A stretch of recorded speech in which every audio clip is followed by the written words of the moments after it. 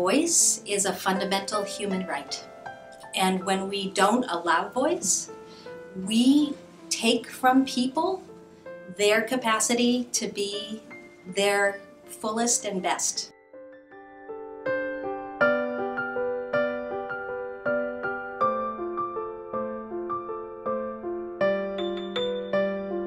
Schools are largely still operating in a model that was created for the industrial era, and we are way past the industrial era. When I was younger, before high school, I thought, rows of desks, teacher teaching, apple on the desk type situation, and I even thought that, my freshman and sophomore year in high school, and since YATS, I've really realized that by creating research-based classes and lab-based classes and even some lecture-based classes, you can really create an atmosphere and an environment that tailors to each student and each student's learning abilities and learning styles. Different approaches and different ways at reaching individual students, because every single person has a different learning style and different ways that they can excel and do well. Students' voice is valued, and that they can really bring and contribute to a learning organization in very profound ways, and that opportunities need to be provided for that to happen.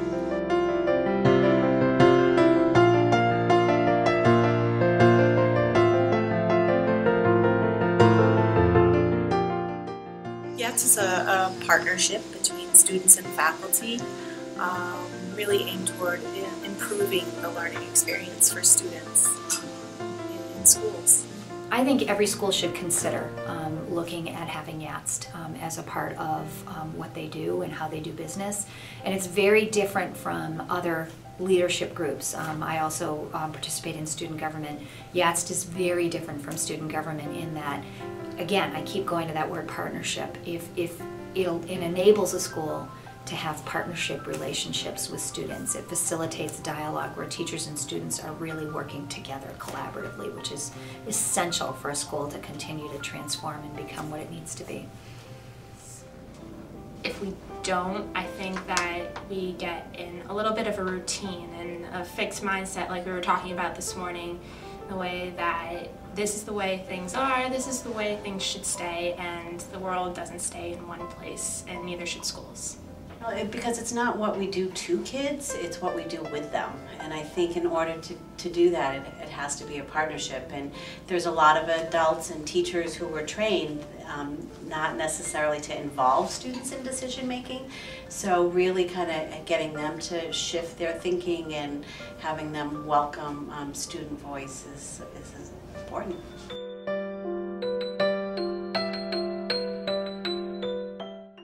More administrative processes, like the Curriculum Council has an opening for students now. There's new programs that pop up a lot of the times. They really are looking for student voice to be involved as well. So there's a lot more of that dialogue has been going on even just in the 4 years that I've been here. In very authentic ways.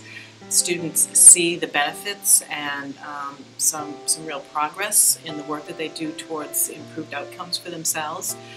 Because we do value that voice here, and I think it increases student participation, it increases how good they feel about belonging to Harwood Union, and so I think overall it's just a great way to improve your organization.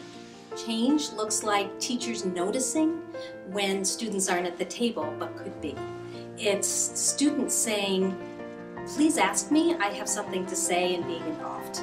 And through YATS, we've created more of a positive environment for students, I feel, and also a positive environment for teachers as well.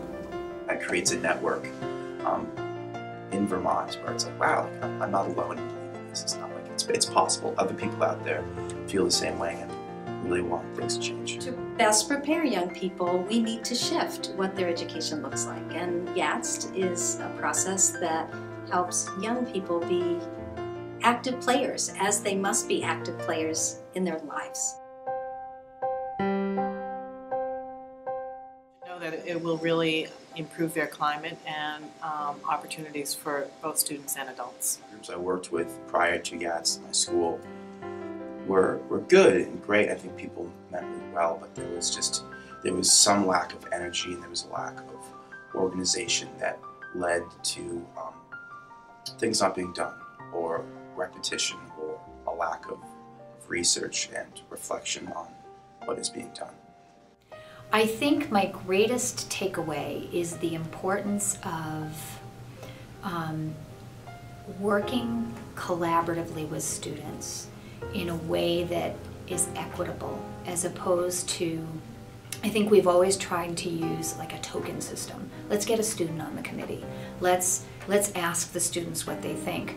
But instead, my greatest takeaway with YATST is that when teachers and students partner together in an equitable way, that change really can happen and meaningful change can happen. So. YATST has kind of given me a sense of, I guess, self-empowerment, like, you know, having to stand on a more equal footing with some of the adults in the schools is a very empowering thing. Personally, for me, it really keeps me thinking about how important student voice is. And when I get to a leadership team meeting, or if I get to a meeting and all the adults are, you know, sitting around talking about what we need to do for kids, I need to constantly remind people that there needs to be students at the table. And I think we've done that well at Hazen, that we're constantly asking them to come to meetings and to share their voice. My high school career wouldn't be the same without it. It's given me so many chances, so many opportunities, and really changed the way I think about learning, and I don't think I'd be the same person if I didn't do it.